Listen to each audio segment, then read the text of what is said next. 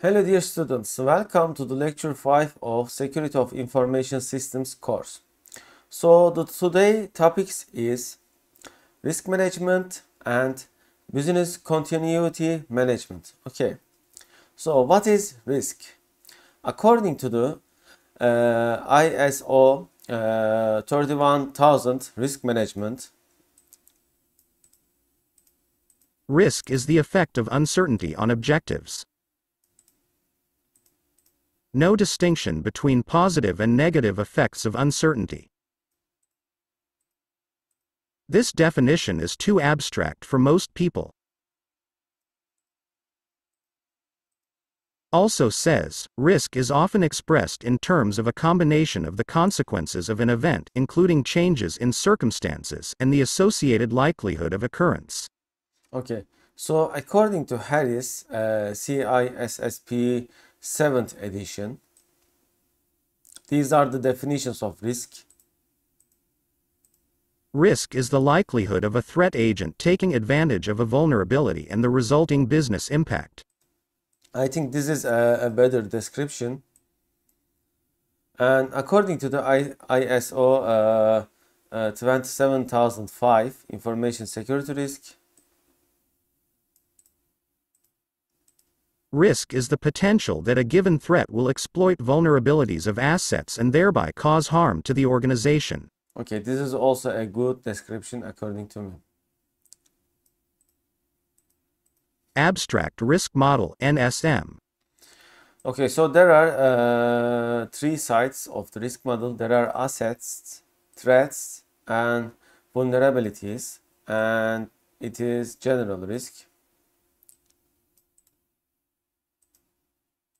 Models general risk in an abstract way.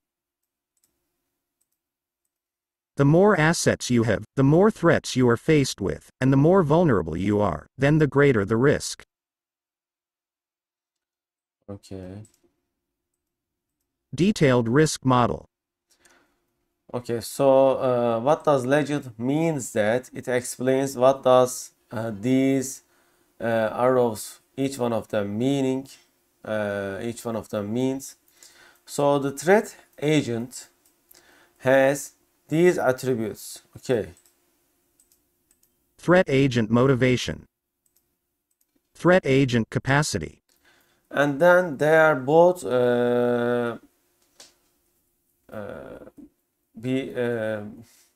dividing into or contributing to, yes, it is contributing to, as mentioned here,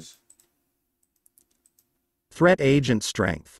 and then threat agent strength is contributing to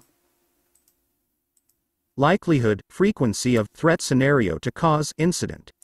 okay, this is also contributed by Vulnerability to threat scenario. and threat scenario has attributes of Vulnerability to threat scenario. Threat agent capacity. so you see this is a threat scenario, this is a threat agent, and then threat scenario also has attribute of, Impact of incident on asset. and when impact of incident on asset and likelihood frequency of threat incident becomes together, they contribute to Specific risk. Each specific risk results from a threat scenario that can affect specific assets. Motivation, capacity, vulnerability, and impact determine the risk level for that specific risk. okay, so there are four things that determine the risk level for specific risk, which are motivation of the attacker, capacity of the attacker, vulnerability of the system, and the impact of the attack. Okay. Many risks. Multiple different threat scenarios can be identified. Each threat can potentially cause an incident.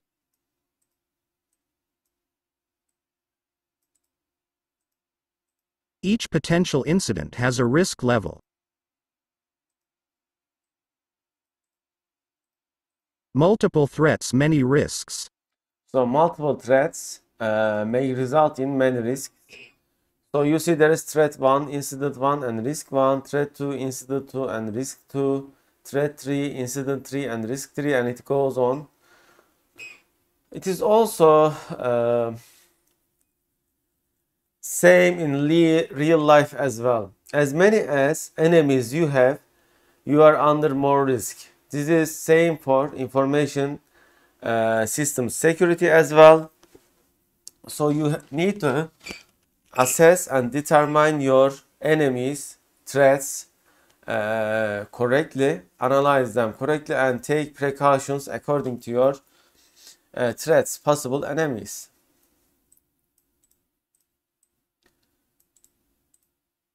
Practical risk model. Practical risk analysis typically considers two factors to determine the level of each risk. Okay, so practical analysis uses two factors, which are likelihood, frequency of each type of incident. Impact on assets, loss resulting from each type of incident. Okay, this is really important. The risks would change widely according to your system. For example, if you are running a bank, the threats may cause millions of dollars revenue loss. Or you are running a, let's say, forum website, threats may cause your forum to become unavailable for several days. And you are running a game and people may lose their accounts and such, which can be recovered. So the threats changes according to the loss of assets and the likelihood frequency of incident. Okay, so there is a threat scenario Threat scenario. and it has two attributes: Likelihood, frequency of threat scenario to cause incident. Impact of incident on asset. and they both contribute to Risk level.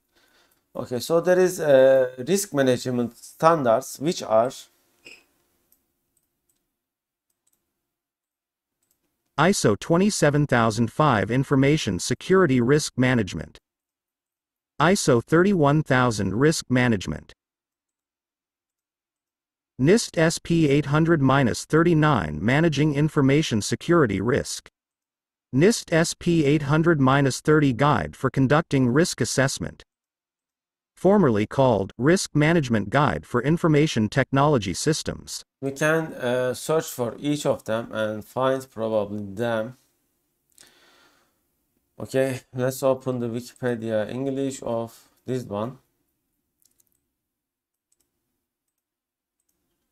ISO IEC 27005 is a set of standards from the International Organization for Standardization (ISO) and the International Electrotechnical Commission (IEC) that provides guidelines and techniques for managing information security risks. ISO IEC 27005 is designed to assist in the implementation of information security based on a risk management approach. Okay, and let's look to next one.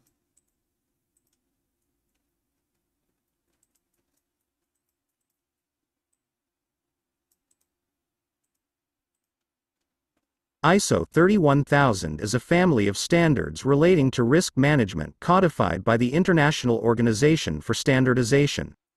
ISO 31000 to 2018 provides principles and generic guidelines on managing risks faced by organizations. ISO 31000 seeks to provide a universally recognized paradigm for practitioners and companies employing risk management processes to replace the myriad of existing standards, methodologies and paradigms that differed between industries, subject matters and regions. For this purpose, the recommendations provided in ISO 31000 can be customized to any organization and its context. 1. Okay, let's look at this one.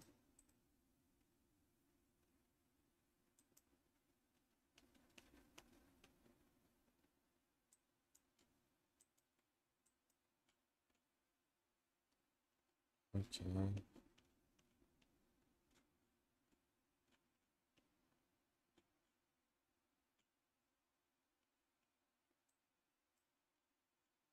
It's a very big file, as you can see.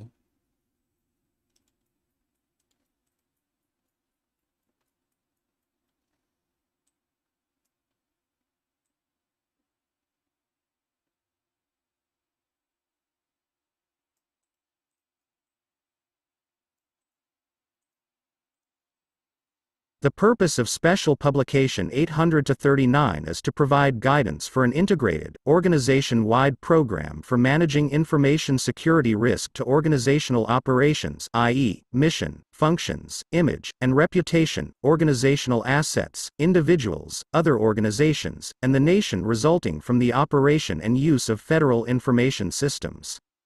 Special Publication 839 provides a structured, yet flexible approach for managing information security risk that is intentionally broad-based, with the specific details of assessing, responding to, and monitoring risk on an ongoing basis provided by other supporting NIST security standards and guidelines.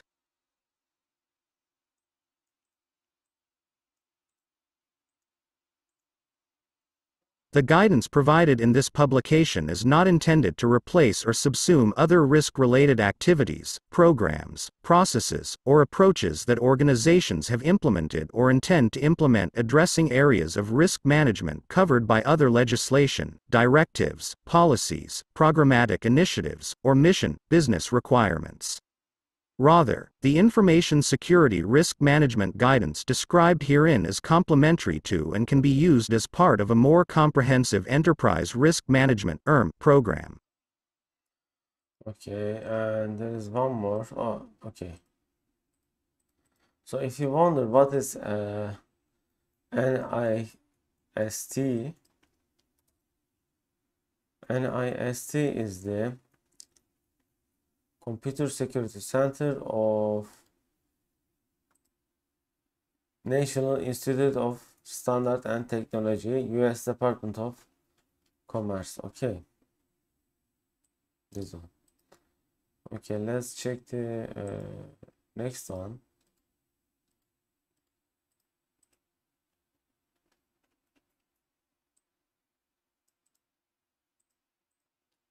Abstract. The purpose of Special Publication 800-30 is to provide guidance for conducting risk assessments of federal information systems and organizations, amplifying the guidance in Special Publication 800-39.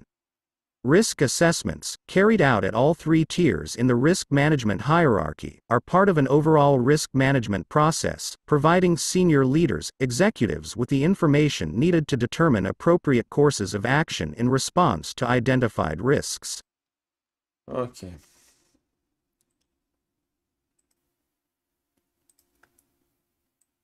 Okay, so what is risk management? Is risk management analyses what can happen and what the possible consequences can be, before deciding what should be done and when, to reduce risk to an acceptable level. This is according to ISO 27005. Risk management consists of coordinated activities to direct and control an organization with regard to risk. This is according to ISO 31000, ISO, IEC 27002. Okay, so let's see the risk management process according to ISO 27005. So it starts with information security strategy, and this is the context of is risk management. Okay, so we start with context establishment. The context establishment includes organization, approach, scope, and risk criteria. Then we make a risk assessment based on these four, and risk assessment includes risk identification, risk estimation, risk evaluation, and communication. After that, we get to the point risk decision, point 1. If the risk assessment is satisfactory, we move to the risk treatment plan. If it is not, we return back to context establishment and we re-establish the context and we remake the risk assessment and we check again whether risk decision is satisfactory or not. Okay, if the answer is yes, the risk treatment plan stage starts. The risk treatment plan includes risk reduction, risk transfer, risk retention, risk avoidance, and communication. Okay, then we check that the risk decision point 2 is the treatment is satisfactory or not. If the risk treatment plan is satisfactory, we move to the accepted residual risk, and if not, we return back to context establishment stage. Okay. If the treatment is satisfactory, we move to the accepted residual risk. Accepted residual risk. Okay, then there is risk communication, and then we implement the risk treatment plan. Okay, and let's see the risk assessment process according to ISO 27005. So it starts with context establishment, and the risk assessment is like this. First, risk identification is done. The identification includes identification of assets, identification of threats, identification of existing controls, identification of vulnerabilities, identification of consequences. After we have done this, we move to the risk analysis, and then we make risk estimation with doing assess asset values and impacts, assess incident likelihood, frequency, determine, compute risk levels. Then we make the risk evaluation after we have collected enough data. Rank risks. Compare risks with criteria. Then decide whether risk assessment is satisfactory or not. If it is not, move back to the context establishment. So the risk management, information security management system integration.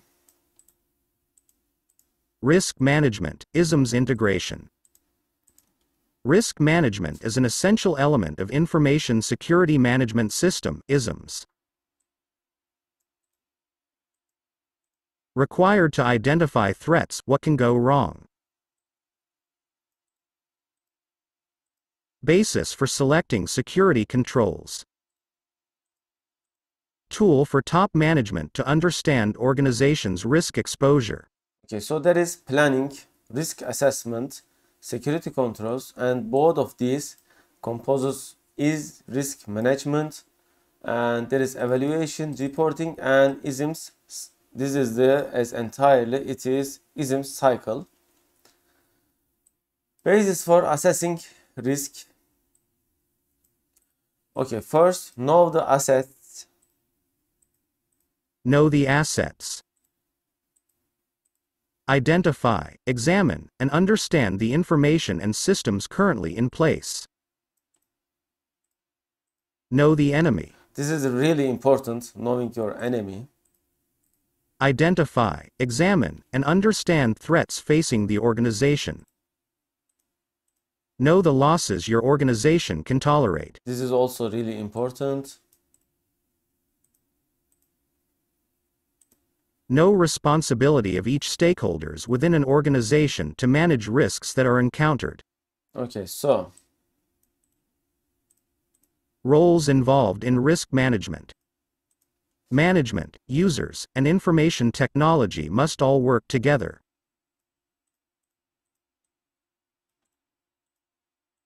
Asset owners must participate in developing inventory lists. Users and experts must assist in identifying threats and vulnerabilities, and in determining likelihoods. Risk management experts must guide stakeholders through the risk assessment process. Security experts must assist in selecting controls. Management must review risk management process and approve controls. Problems of measuring risk. Businesses normally wish to measure risk in money, but almost impossible to do this. Valuation of assets. Value of data, hard to assess. Value of goodwill and customer confidence, very vague. Likelihood of threats.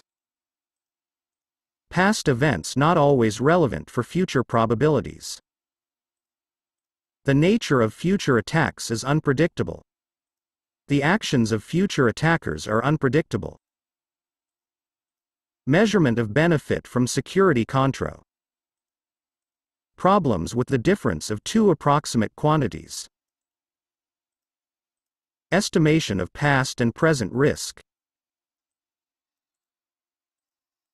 Asset valuation and prioritization. Questions help develop criteria for asset valuation. Which information asset is most critical to organization success? Generates the most revenue, profitability? Would be most expensive to replace or protect? Would be the embarrassing or cause liability if revealed? So you see that asset valuation is and prioritization is very important. You need to give different importances to your security vulnerabilities, or you should take actions based on the critical level of the vulnerabilities. For example, you may get a DDoS service that will cost you hundreds of thousands of dollars per month, and if DDoS happens, your service will become unavailable, and what will be the losses that you will get from DDoS? Or alternatively, you spend that money to hire white hackers and let them to try find vulnerabilities and exploits in your system and fix them. So you need to evaluate your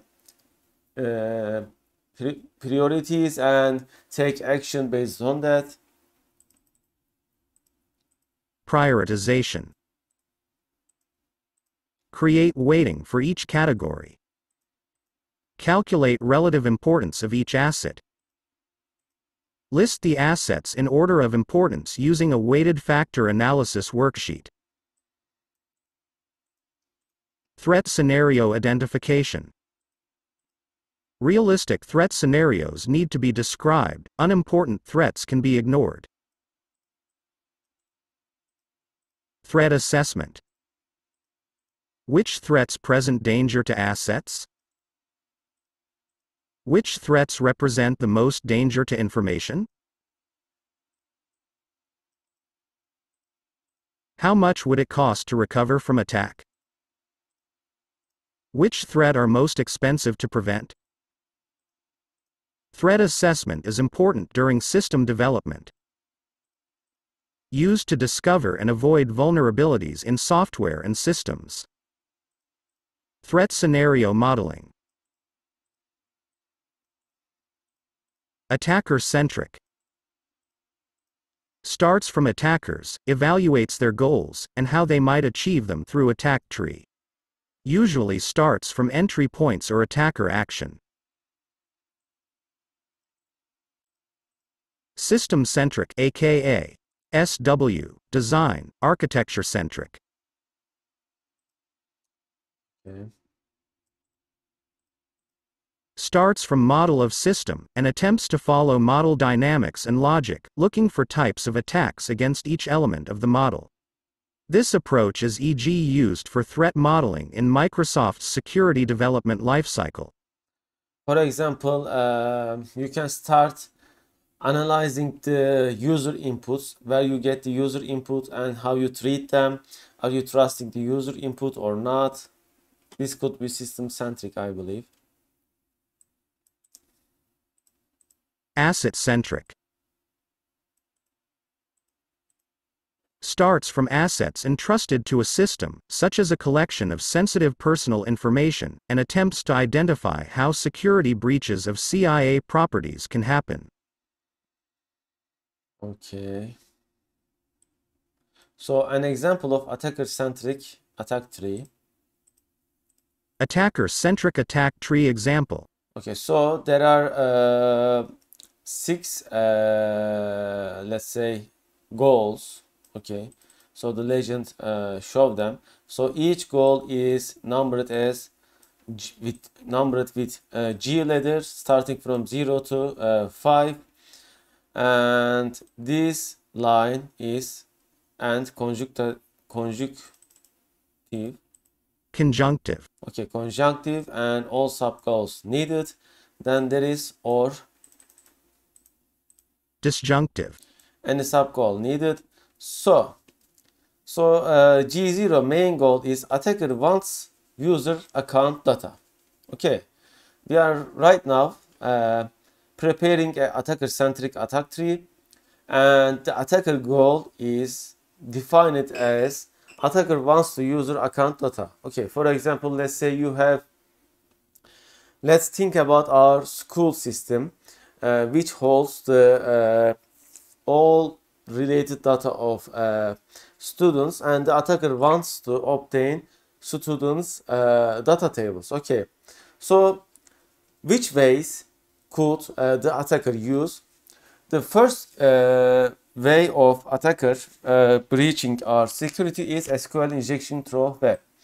This is one of the most common and unfortunately most successful attack type, because usually the amateur programmers are not giving important not giving the necessary importance to this type of attack. So I will try to find a good example of that to explain you, because this is really important. Okay, so let's read this page, because as I said, this is the really important one. Okay, so you really should understand this attack type. Let me check the other pages as well. Maybe there is a better example.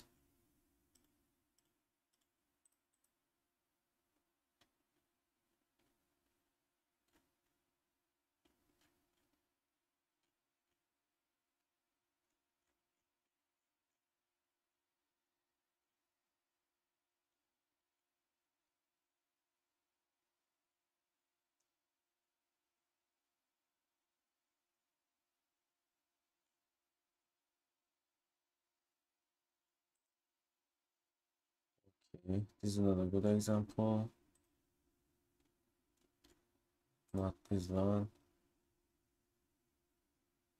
Not this one as well.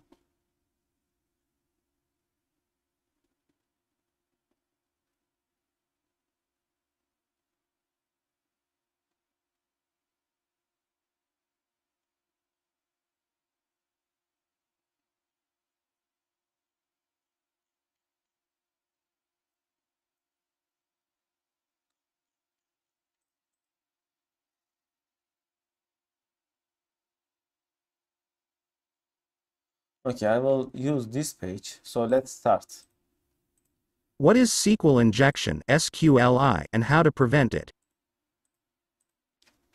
SQL injection (SQLI) is a type of an injection attack that makes it possible to execute malicious SQL statements.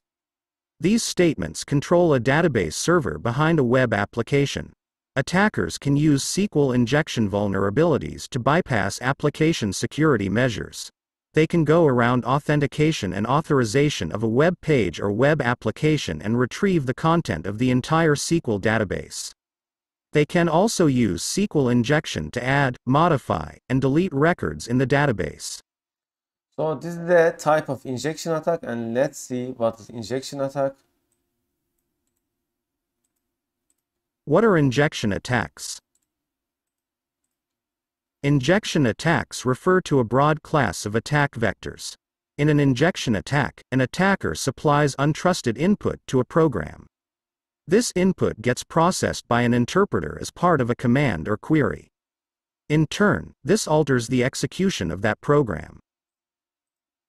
Injections are amongst the oldest and most dangerous attacks aimed at web applications. They can lead to data theft, data loss, loss of data integrity, denial of service, as well as full system compromise. The primary reason for injection vulnerabilities is usually insufficient user input validation. So you see, this is the case, insufficient user input validation. As a primary rule, always think that the user is malicious and user tries to hack your system. So never trust any input, any data coming from user. Okay, always treat it as a malicious data. Okay, always treat it as the user is trying to hack your system. Therefore, take every precaution, make every validation of the user input. Okay, never trust user input. Never ever trust user input. Also, never ever trust that the exe file you are going to distribute or whatever the file encryption, that file can be read by the users even if you are making obfuscation. Okay, this is harder to read. Code obfuscation. Okay, even if you are doing code obfuscation, they can still find the passwords or other things that you are inserting into your code. Okay, so never trust that either.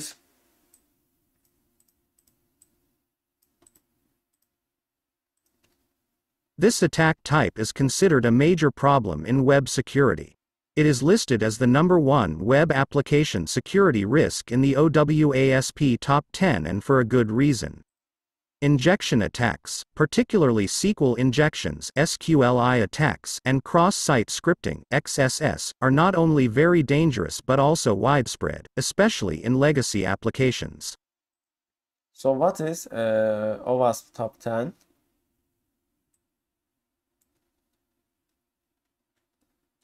Okay, so I think these are the top 10 attacks. We will get to that. What makes injection vulnerabilities particularly scary is that the attack surface is enormous, especially for XSS and SQL injection vulnerabilities. Furthermore, injection attacks are a very well understood vulnerability class. This means that there are many freely available and reliable tools that allow even inexperienced attackers to abuse these vulnerabilities automatically. Okay, this is also important because for you to get hacked, there must be a hacker behind it. Okay, and if if the available tools are broad and ubiquitous, and that means there will be more people to hack your system. Ubiquitous or something like this. Yeah, ubiquitous. Ubiquitous. Okay, it is hard to read for me. And types of injection attacks. SQL injection (SQLI) and cross-site scripting (XSS) are the most common injection attacks, but they are not the only ones. The following is a list of common injection attack types. Okay, so let's see them and continue to SQL injection. Code injection. The attacker injects application code written in the application language.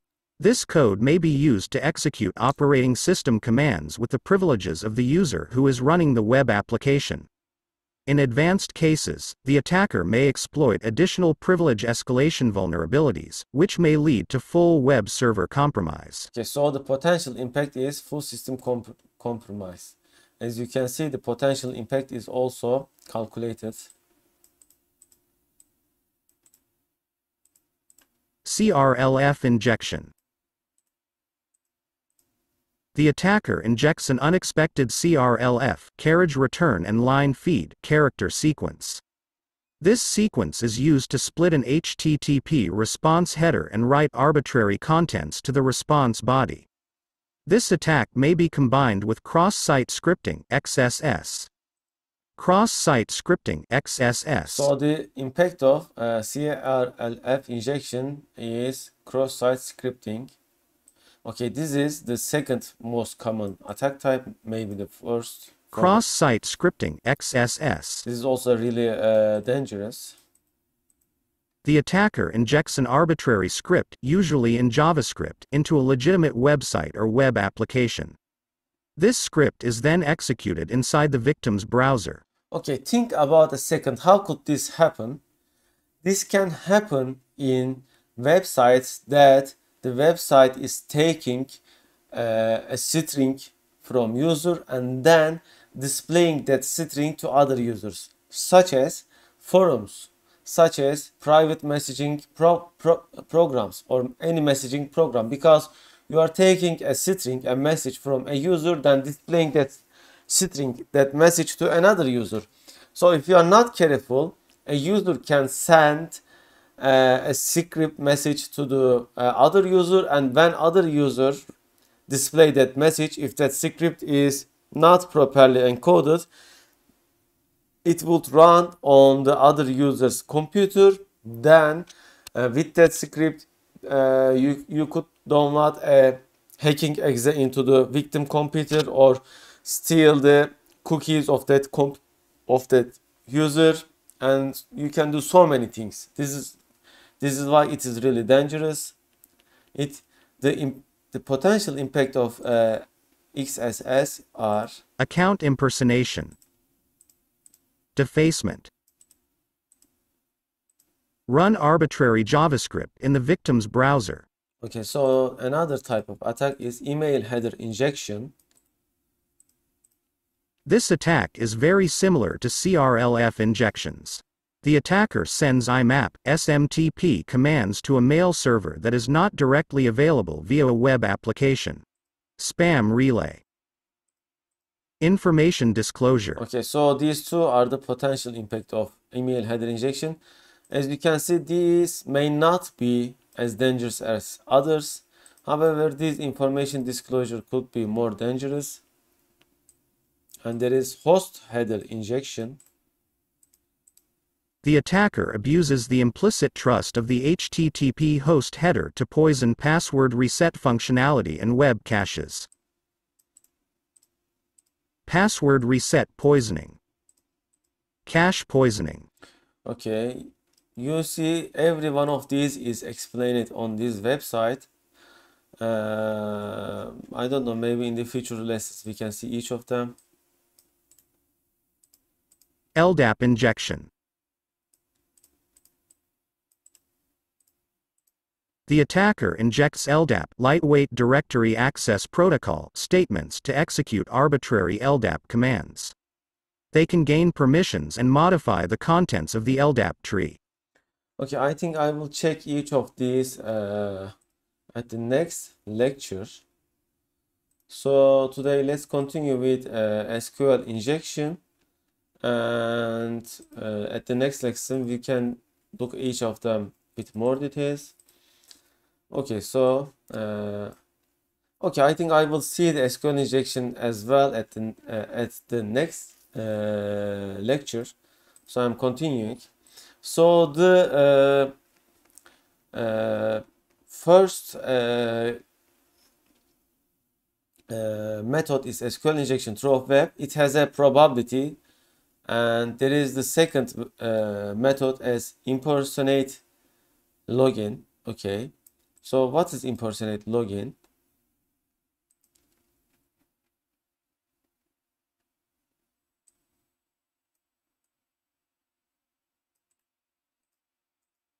User impersonation allows administrators to access and operate channeltivity as if they were logged in as the user. Okay, so this could be done with cookies or XSS. And the third method. Attack user client with XSS, cross-site script. and there is you see the impersonate login is done by getting login IDs if they are hidden and finding passwords. So the probability of attack success, the attack aim was stealing user account data, and it could be done with each of these methods. However, it would be really hard to get all user data with XSS attack, and it would be the easiest way would be the SQL injection through web. And the probability of attack success is man minus probability of method 1 product minus probability of attack probability of method 4 and method 5, and product minus probability of method 3. Okay, so this is the attacker centric attack tree example. You can calculate your probability of attack success of the hacker with such methods. System-centric threat modeling example. Okay, so this was the attacker-centric, and now we are going to see system-centric threat modeling example. In this model, let's start.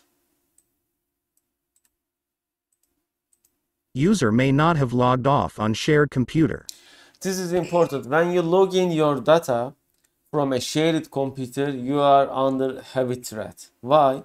Because that computer could be already infected by password stealers or malwares or other things, and your data could get stolen easily. Or if your website is keeping you as logged in, a person can do anything with your account and such things. So we have to think about that probability when we are designing a system. Okay, so what could be our solution? It can be implementing a timeout for logins, even if the user forgets, and if we time out after 15 minutes, so it would be unlikely for another person to exploit that login. Okay, and the second thing is traffic interception. Traffic interception. This is also very possible, especially when you are in a shared network. So we implement encryption. For example, HTTPS protocol, which encrypts all the data between user and server. Or you can also add extra encryption if you want. And we move to the front end and web server. What could be the exploit? Unauthorized access. To prevent unauthorized access to our web server, we add password policy, which means a login system. And another possibility is SQL injection. To prevent that, we validate every input. And there is backend app logic, which cannot be accessed directly and which could be accessed only by front-end web server or directly hacking of your server. Somehow, if your server has vulnerabilities, unpatch it, it is not up to date.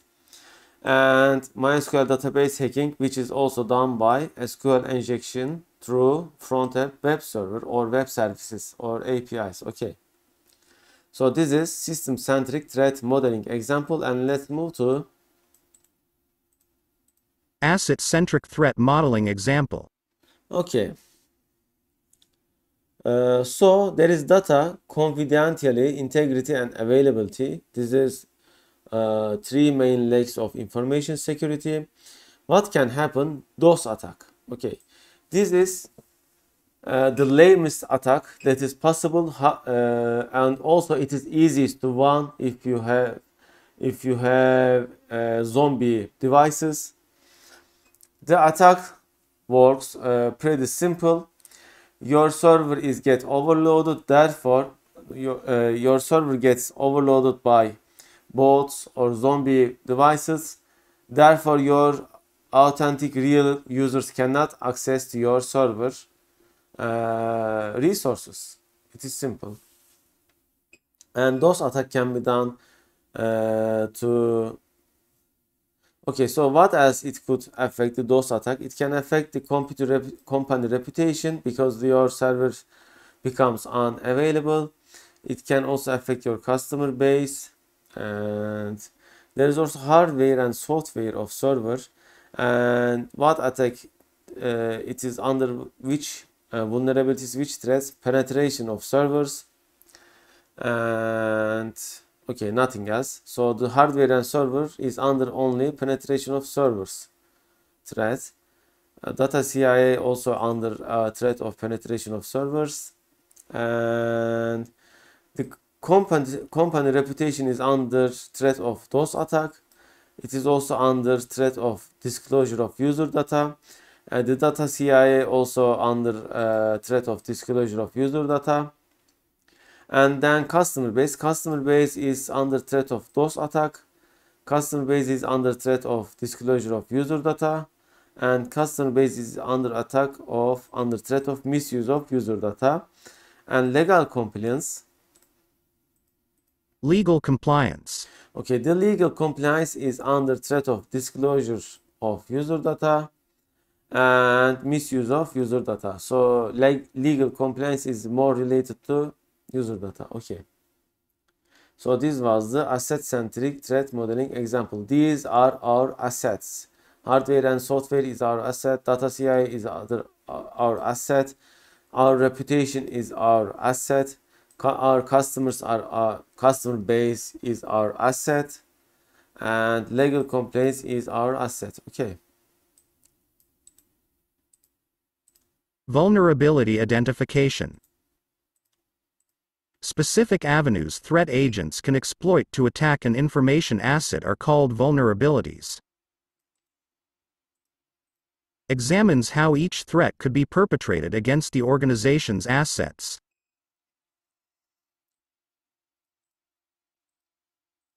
Process works best when people with diverse backgrounds within organization work iteratively in a series of brainstorming sessions.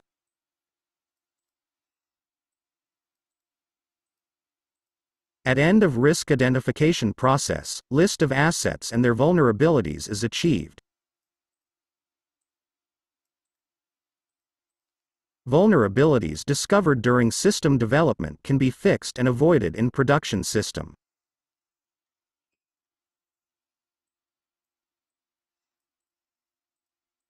Identifying specific risks. Threats, incidents. Password compromise. Okay, so these are the threats that could happen or the incidents.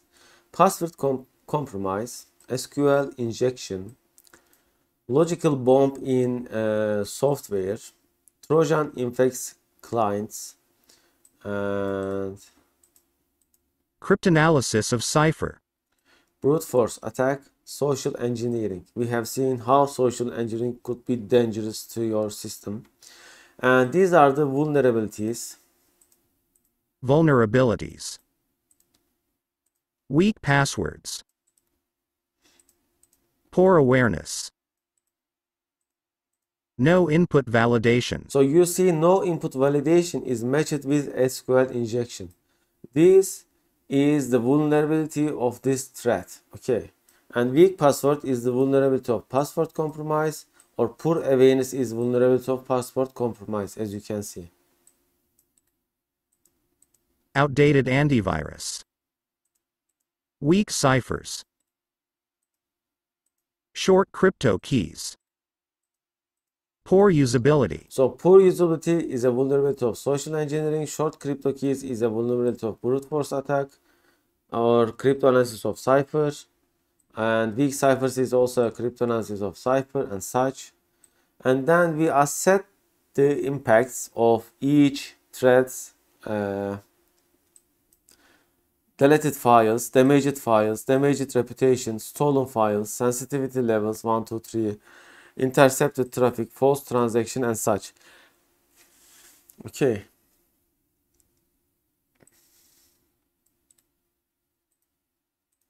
A valid combinations of threat, vulnerability and asset impact represents a single specific risk. All relevant specific risks should be identified. Estimating risk levels. Types of analysis. Okay. Qualitative analysis. Qualitative. Uses descriptive scales. Example. Impact level, minor, moderate, major, catastrophic. Likelihood, rare, unlikely, possible, likely, almost certain. Okay, so you see these are scaled categorization: minor, moderate, major, catastrophic or rare, unlikely, possible, likely, almost certain, and these are all qualitative. Okay, then semi-quantitative. Semi-quantitative. Qualitative scales assigned numerical values.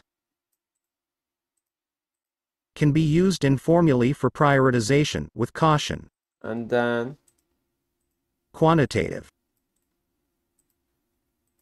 Use numerical values for both consequence, e.g. $, and likelihood, e.g. probability value. okay, so Qualitative likelihood scale. increasing likelihood. Okay, so this is a table. Likelihood. If likelihood is high, Is expected to occur in most conditions, 1 or more times per year. if it is medium, The event will probably happen in most conditions every 2 years. if it is low, The event should happen at some time every 5 years. if it is unlikely, The event could happen at some time every 10 years. okay, so then we move to the Qualitative impact level scale. increasing impact. The impacts are described as like this. So major. Major problems would occur and threaten the provision of important processes, resulting in significant financial loss. Okay, the moderate. Services would continue, but would need to be reviewed or changed. Okay, there is minor. Effectiveness of services would be threatened but dealt with. And there is insignificant. Dealt with as a part of routine operations. Okay, so an example of qualitative Qualitative risk estimation. Example. Qualitative risk levels, add likelihood and impact level. Okay, so there is likelihood and impact level. When they get combined, we get 5 different results. So E. Extreme risk, immediate action required. VH. Very high risk, senior management attention needed. M. Moderate risk, management responsibility must be specified. VL. Very low risk, managed by routine procedures. N. Negligible risk, to be ignored. okay, so if the risk likelihood is unlikely, and if the risk level is insignificant, then we get the result N, negligible risk. It can be ignored. Okay. If the likelihood is low and if the risk level is insignificant, it is very low and managed by routine procedures. If the likelihood is medium and if the risk level is insignificant, it is low. Okay, so still we continue with managed by routine procedures. This means it is very low or low. Okay, if the risk level is high and the likelihood is high and the risk level is insignificant, it gets to medium. So it is moderate risk. Management responsibility must be specified. Then we move to the next impact level. If the likelihood is unlikely and the impact level is minor, it is very low. Okay, if the likelihood is low and the impact level is minor, then it is low, and if the likelihood is medium and the impact level is minor, it becomes medium and then it becomes high. Okay, so this is a risk level table with combination of likelihood and impact level. So another example. Semi-quantitative risk estimation. Example.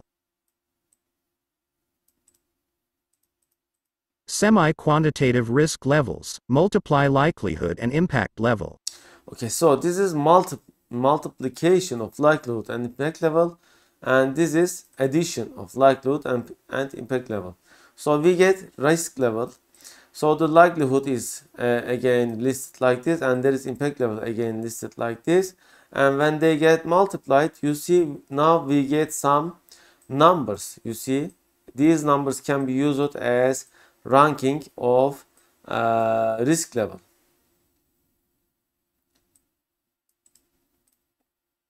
One second. Nil. Nil, nil, no risk exists. Negligible, to be ignored.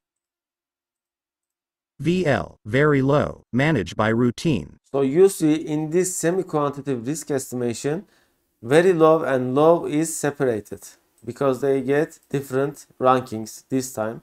Very low gets 2 and low gets 3. L, low, managed by routine procedures. M, moderate, specify responsibility. M plus, moderate plus, specify responsive.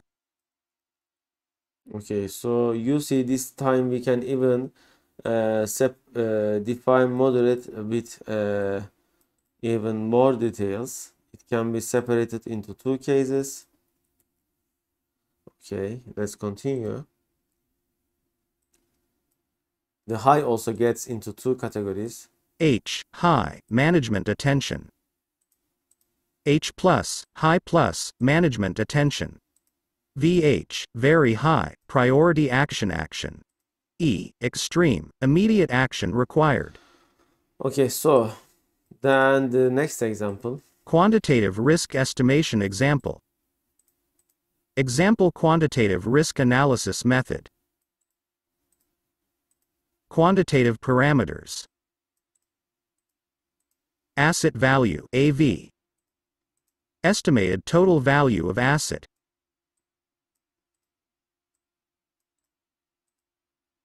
Exposure factor, EF. Percentage of asset loss caused by threat occurrence. Single loss expectancy, SLE. SLE equals AVEF. So the single loss expectancy is calculated as asset value multiplying with exposure factor. Okay.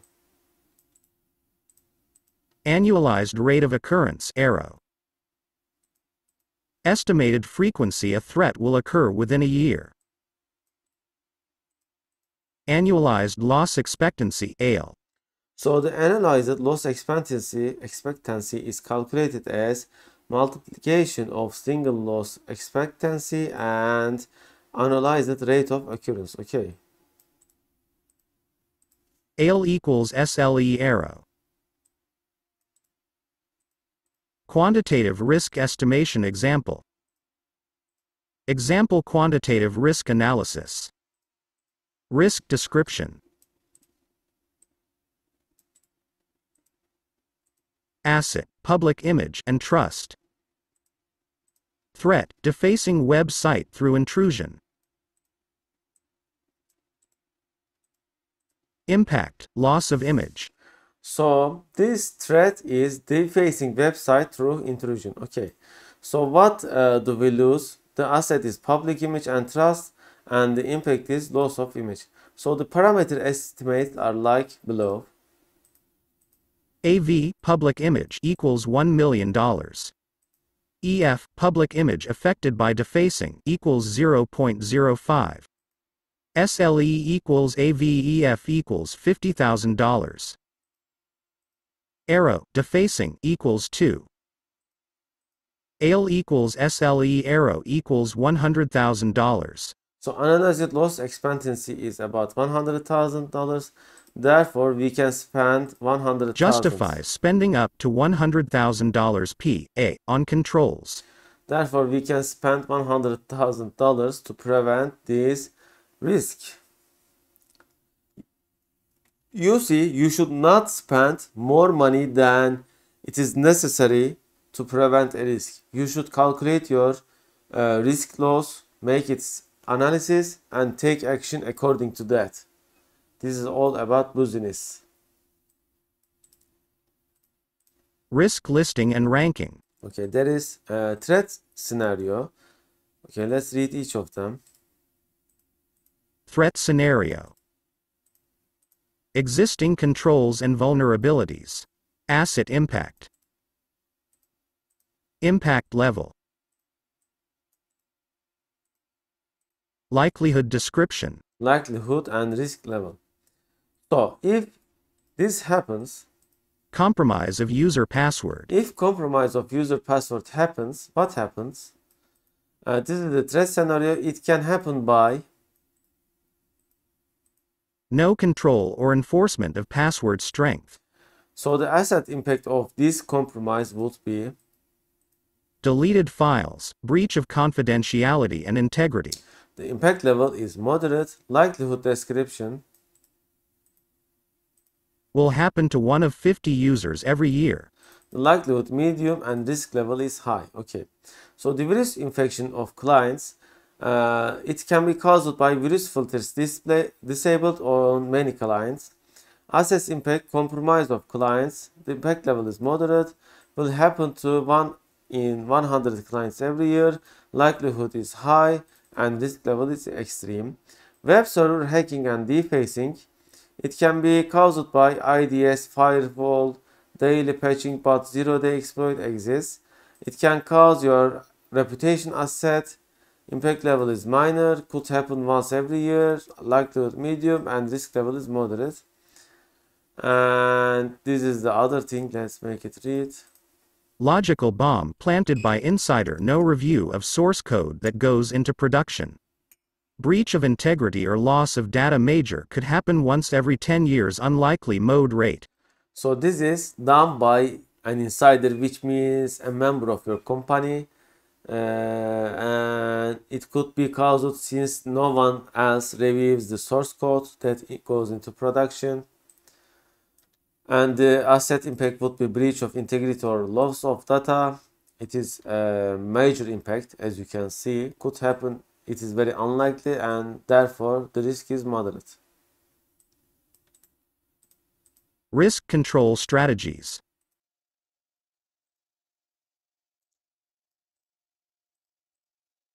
After completing the risk assessment, the security team must choose one of 4 strategies to control each risk. Reduce risk by implementing security controls. Share, transfer risk, outsource activity that causes risk, or buy insurance. Retain risk, understand and tolerate potential consequences. Avoid risk, stop activity that causes risk. Economy of security controls. Okay, level of risk reduction.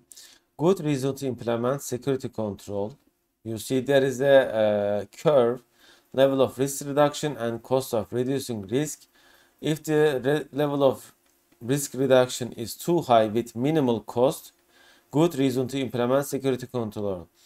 If it is not that much risk reduction with a lot of money, use judgment to decide. If cost of risk reduction is too much and the level of risk reduction is too low, uneconomic, don't do that. Such as, in my case, DDoS attack. Or let's give an example. Let's say you have a website that gets 1,000 visitors per day and you are generating $100 per day. Okay. And however, you are getting a DDoS attack one day that is about 20 terabytes per second, and to mitigate that attack you need to pay 100 or let's say $50 per day, okay, or maybe $75 per day. Therefore, it would be take your 75% of your revenue each day to just mitigate a DDoS attack that can happen anytime or that may not happen in many years. Okay, so you need to decide that yourself. Losing 1 or 2 days money versus constantly losing 75% of your money. Okay, so this is about judgment to decide whether that risk is tolerable or not. Business continuity management. Outline. Business continuity planning. Disaster recovery. Disaster recovery is very important because you should have backup of your data, or let's say assets in another place, and in case of disaster happens, you can recover with that backup. Business continuity management. Procedures for the recovery of an organization's facilities in case of major incidents and disasters, so that the organization will be able to either maintain or quickly resume mission-critical functions. BCM standards. So BCM is Business Continuity Management. ISO 27031 Guidelines for Information and Communications Technology Readiness for Business Continuity.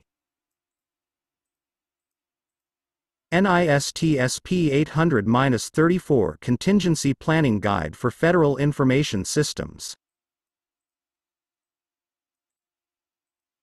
Effect of BCM. Okay, so there is before implementation of BCM and after implementation of BCM, incorporating early detection and response capabilities of information ICT readiness. Okay, ICT is, okay, I don't know, operational status.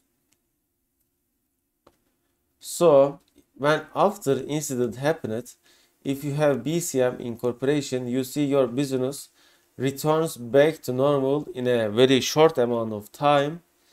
And if you don't have BCM, you see you get a very sharp decline, and it takes much more time to get or get same or get high percentages. Okay, so what could be the description of ICT?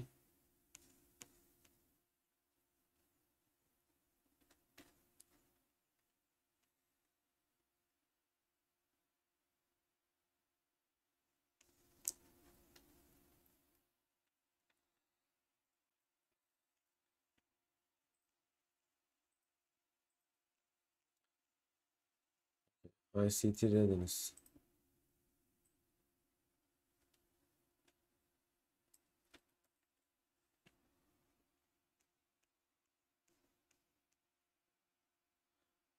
Okay, information and communication technology. It is probably that.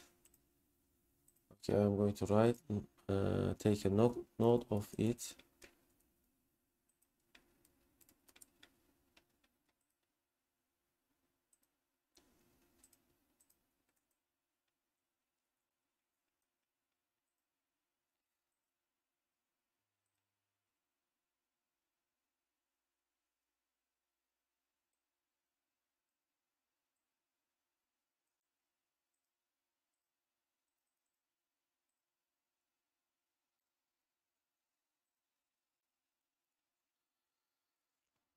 Okay, let's continue. Okay.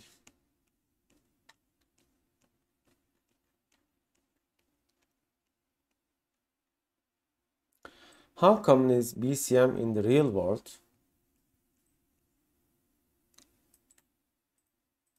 (2006) CCSS extract, most commonly reported categories of computer security policies and procedures 2006. Media backup procedures 95%. User access management 93%. External network access control procedures 78%. Documented operating procedures 76%. User responsibilities policies 72%. Controls against malicious software 66%. Monitoring system access and use 64%.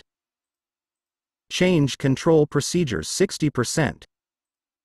Clock synchronization policy 59%. Decommissioning equipment procedures 59%.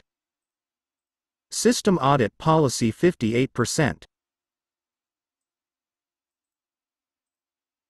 Business continuity management 54%. Incident management procedures 51%.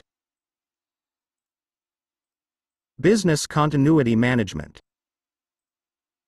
The range of incidents and disasters to be considered include acts of nature, for example, Excessive weather conditions, earthquake, flood, fire.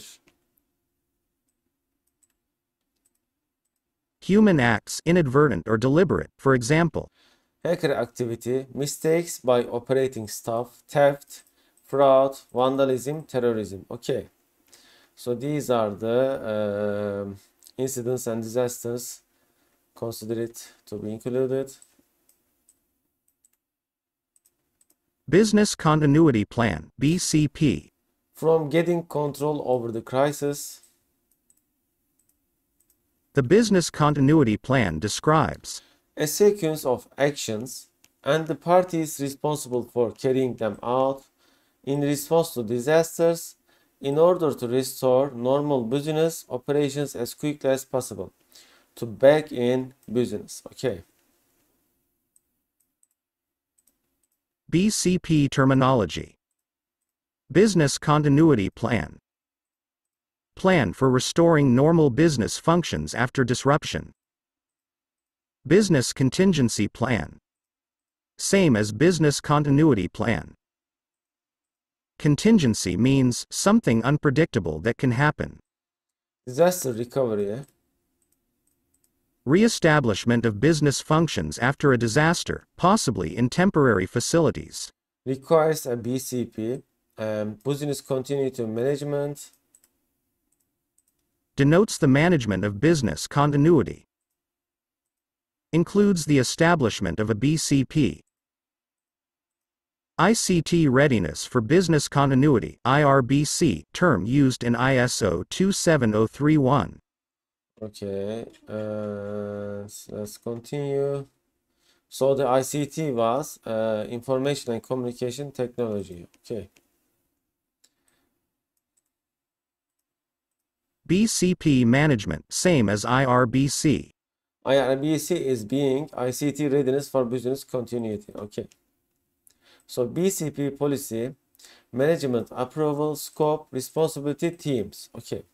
Business impact analysis, BIA, critical functions, MTD, risks, and identify preventive controls, implement controls, mitigate risks.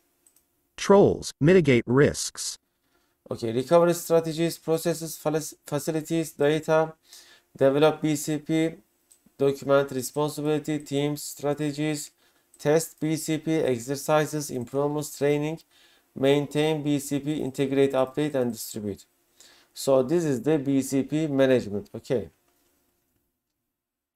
The source is from Source, NIST Special Publication 800-34 Rev.1.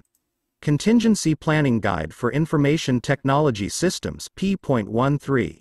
okay, P is page. So BCP development is incorporate BIA findings, document recovery strategy.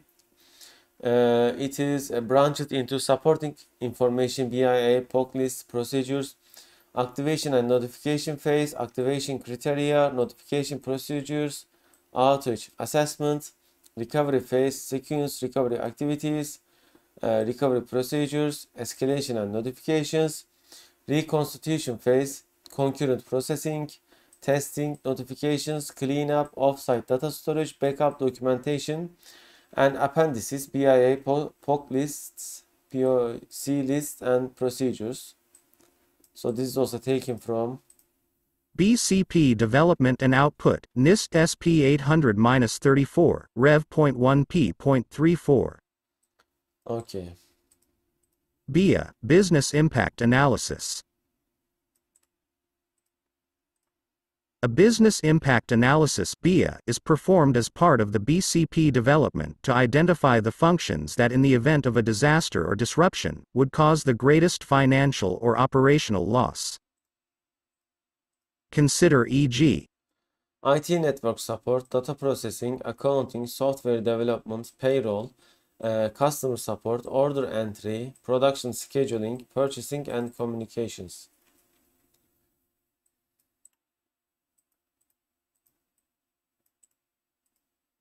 BIA continued.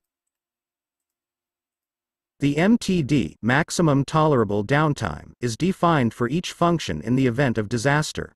So MTD was mentioned here in business impact analysis, critical functions, MTD, and risks. Okay.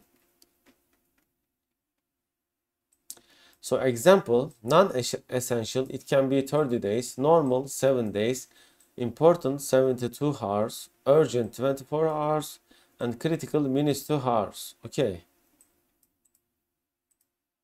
Alternative sites.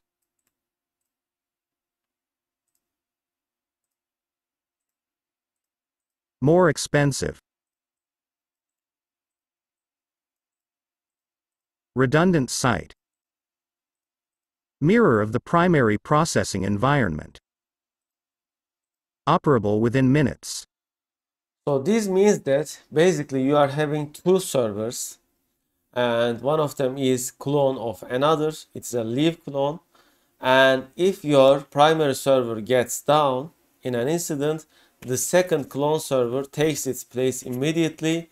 So it is operable within minutes. Okay, this is redundant site. Hot site.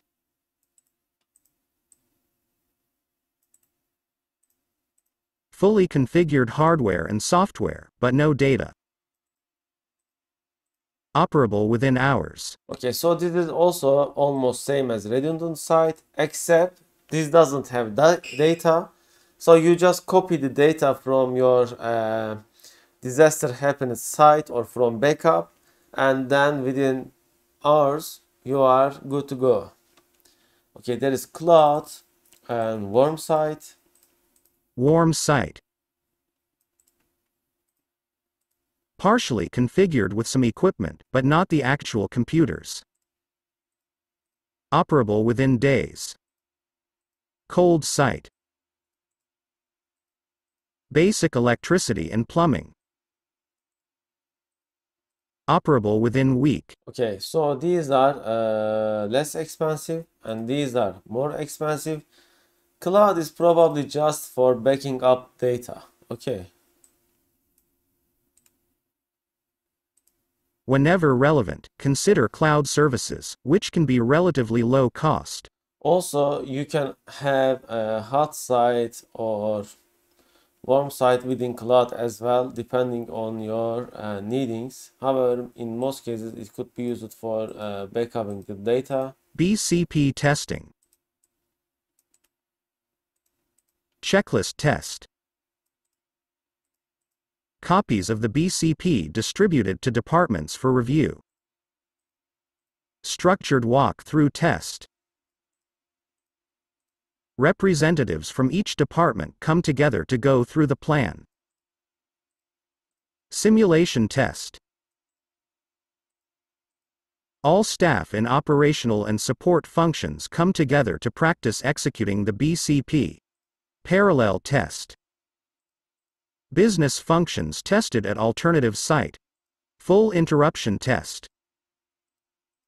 Business functions at primary site halted and migrated to alternative site in accordance with the BCP.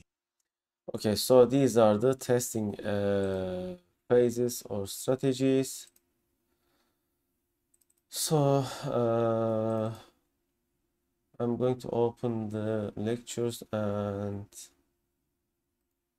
check the next one.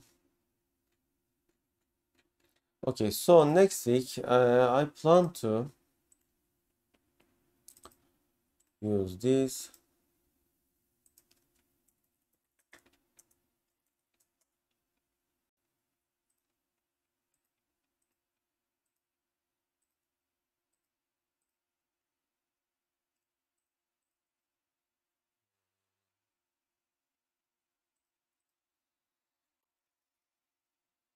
Okay.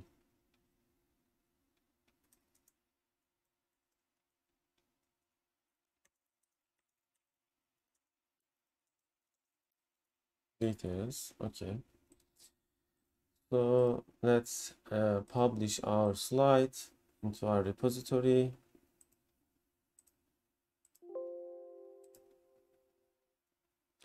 I haven't decided about the project, and if you have ideas about your semester project, you can send them to me. You can join our Discord channel and contact me from there. You know, our Discord channel is posted on our GitHub repository. Let me push this update first. Okay.